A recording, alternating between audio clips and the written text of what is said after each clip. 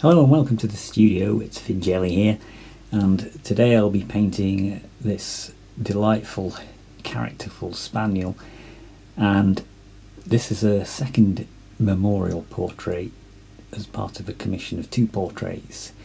And sadly the dog is no longer alive, and that always restricts you to what the photography will be like, but luckily the photograph for this dog was quite good. It was full of movement and full of life, and you could really tell that the dog was very characterful and must have been great fun.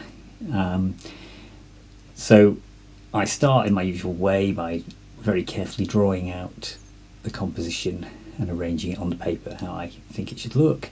In this case it's a landscape format because the width of the dog's head, including the ears, really seemed to fit the paper well that way, and so that's what I decided upon.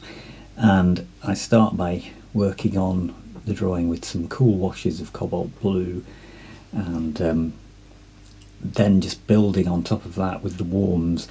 I didn't use a lot of the cobalt blue this time because the essentially the fur of the dog was very warm in colour, this lovely gingery orange, and so some of the oranges that I'm using on there are intense, but they fade gradually as they dry, so you have to keep building that up.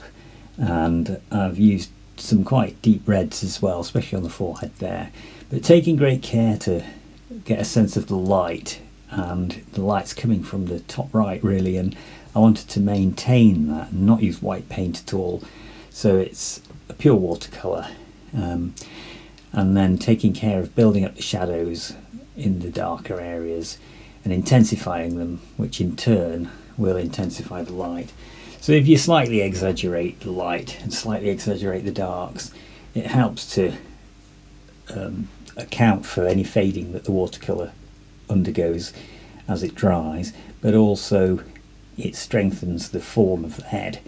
And keeping those shadows quite warm down there as well and under the ears helps to define the colour of the dog. And as you can see, I've added in some quite intense yellows and oranges there just now, and then the background suggestions will in blues will further enhance the warmth of the dog. So here's the final portrait. It's full of life. I hope you enjoyed it. Please like and subscribe to my channel, and we'll see you on the next one.